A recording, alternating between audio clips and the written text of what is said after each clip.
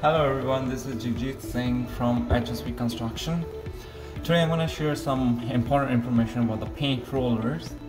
When you buy new rollers, there is always as you see, there is really fluffy, and when you start painting without doing the method I'm going to show you, you see some lints on the walls, right?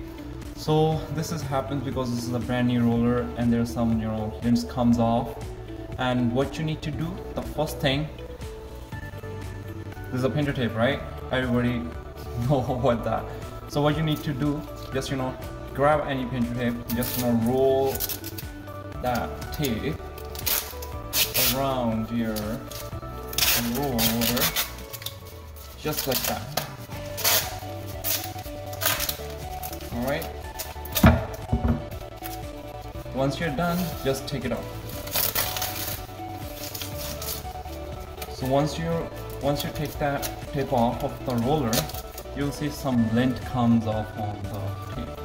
So that way, when you start doing it, all the lints, loose lint comes off, and this is ready to paint. And another thing you can do once you've done that method, so you can wet it. Just put some water just to damp it. That's it, and then you can start painting. It's ready to paint then. Alright, hope this information was informative.